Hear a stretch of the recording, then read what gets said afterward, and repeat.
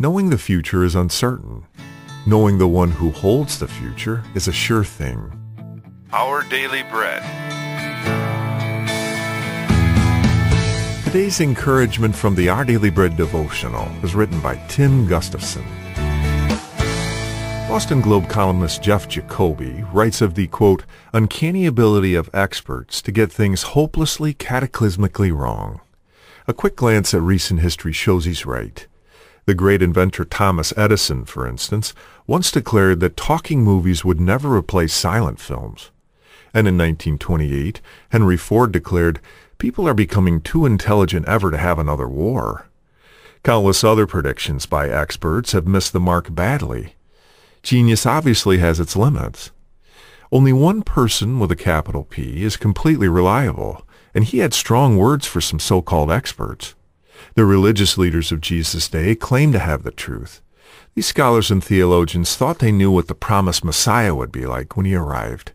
Jesus cautioned them, you study the Scriptures diligently because you think that in them you have eternal life. Then he pointed out how they were missing the heart of the matter.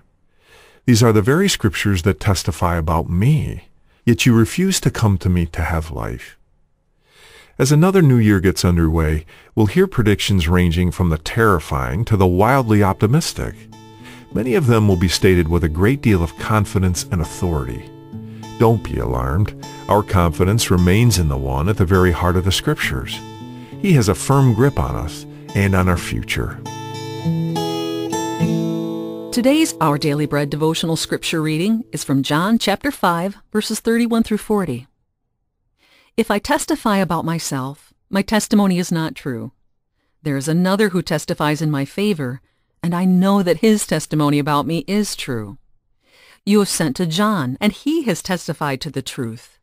Not that I accept human testimony, but I mention it that you may be saved. John was a lamp that burned and gave light, and you chose for a time to enjoy his light. I have testimony weightier than that of John. For the works that the Father has given me to finish, the very works that I am doing, testify that the Father has sent me. And the Father who sent me has himself testified concerning me. You have never heard his voice nor seen his form, nor does his word dwell in you, for you do not believe the one he sent. You study the Scriptures diligently because you think that in them you have eternal life. These are the very Scriptures that testify about me, yet you refuse to come to me to have life. That's today's scripture reading from John chapter 5, verses 31 through 40. And now let's pray together.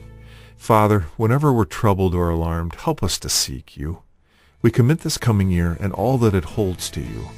In Jesus' name we pray. Amen.